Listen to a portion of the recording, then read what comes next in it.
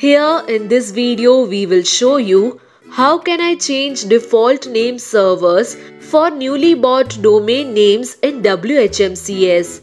If you would like to change the default name servers for the newly bought domain names, then in that case first of all log into your WHMCS admin dashboard and then go to Setup, Product Services and then again Servers.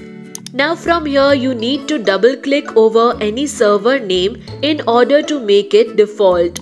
So double click over here and then this server will become default. Now from here you can customize the name servers that will be set as default. Once you are done with the changes, click over Save. Now if a customer purchases any type of service, the default name servers will be applied automatically. You can observe that whenever any order comes into your WHMCS, default server is allocated successfully. Please subscribe to our channel if you have still not subscribed.